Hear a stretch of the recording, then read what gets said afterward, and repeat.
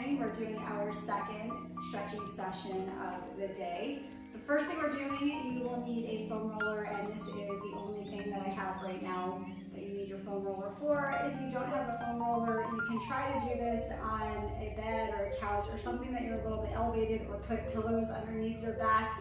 You want to have your back a little bit higher than your hands on the ground so that you can stretch out your pec. So I'll show you what this is going to look like.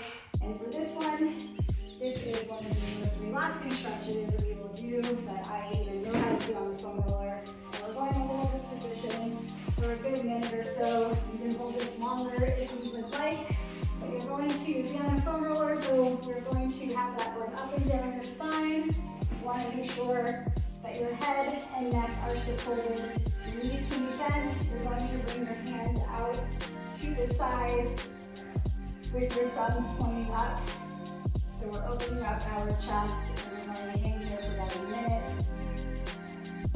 Likely you have been at a computer all morning and or spending time driving, and we have a tendency to bring our shoulders up and create a lot of tension. We want to open up our chest. It's going to help us with posture. So we're just going to stay here for about a minute.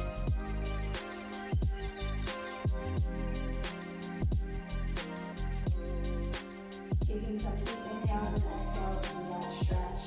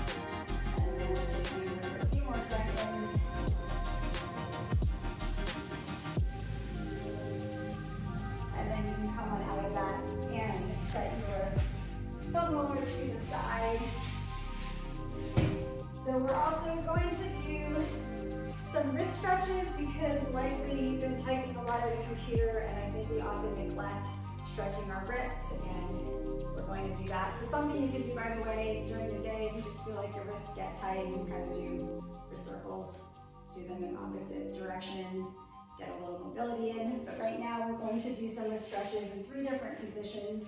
So the first one, you're going to have your hands on the ground, your fingers are pointing away from you. You want to have your arms straight, and you want to think about always keeping your palms planted for this stretch so that your palms don't start coming off the ground. And we're going to, keeping our arms straight, lean forward, hold for a couple seconds, and then release, and we're going to do about 10 of these.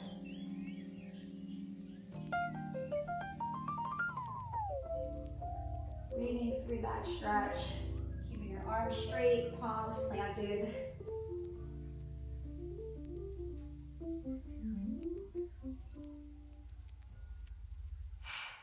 We've got 5 more in this position.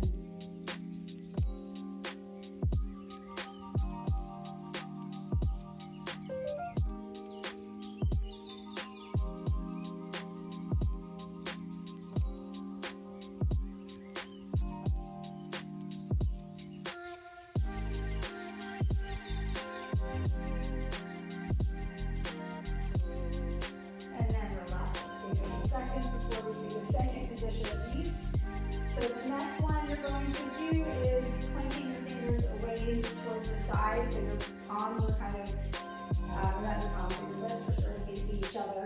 Same thing, you want to keep your arms straight. And for this one, we're going to go from side to side. So we're going to shift your weight to one side, hold for a couple seconds, and then the other. I'm shifting from my left, holding for a few seconds, and then over to the right. I'm going to do about 10 of these.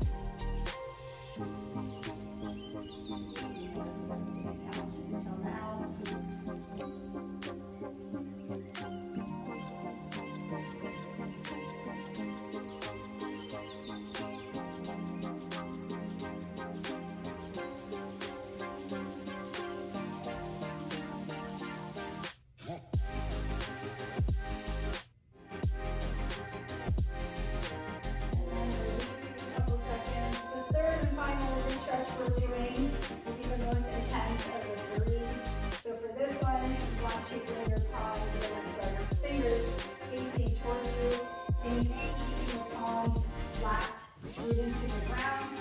And for this one, we're going to be holding this, so you're going to shift your weight, bring your butt towards your heels as far back as you can tolerate. This is the most intense. We're going to hold this for about 20 seconds. Breathe through it. The should feel intense, but it's going to feel really good when you come out of this. So breathe through it, hang in there. And then relax. Take your breather, take your hands off the ground. And then we're going to do this a second time. So you're going to point your fingers towards you. And then sink your butt back as far as you can tolerate that stretch. You should be able to go maybe a hair back further for a little bit of a more intense stretch. And breathing through it.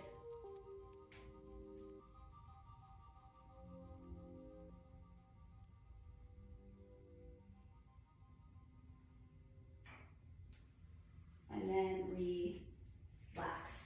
We're going to do one on the ground, and then we're going to try one on the wall actually. So for this one, you're going to come onto your side. You're going to stack your hips. You're going to start with your hands on top of each other, arms over one another. And then keeping your shoulder on the ground, so I'm on my right side, so I'm going to keep my right shoulder planted. And then I'm going to bring my left hand and arm back behind me, twisting my head, stretching out my lower back. And we're doing 10 on each side.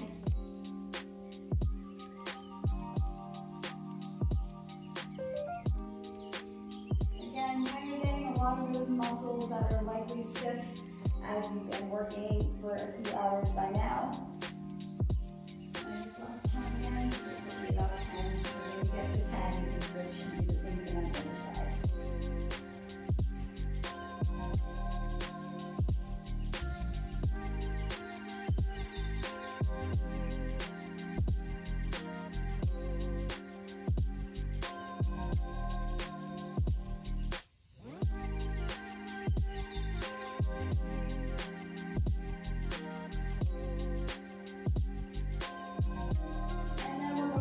And do the same thing on the other side. You can just roll over. I'm just doing this so that you can see a little bit better. So again, starting on the opposite side, hands together, and then bring that arm back behind you, and then back over 10 on this side.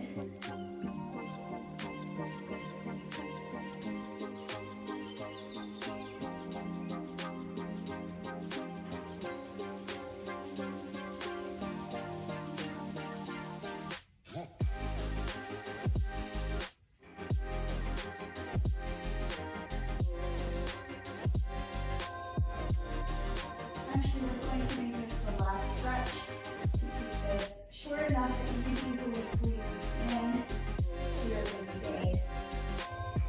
And for the last count, once you get to 10, you can relax.